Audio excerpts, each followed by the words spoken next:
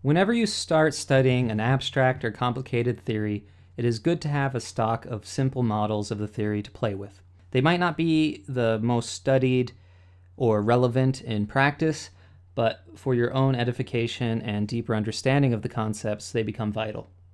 So as we introduce the structures and properties of toposes, we will examine what they look like in 6 different categories. We recommend buying the text Generic Figures and Their Gluings by Marie La Palme Reyes, Gonzalo E. Reyes, and Human Zolfagari if you are interested in following along or maybe going a little bit deeper.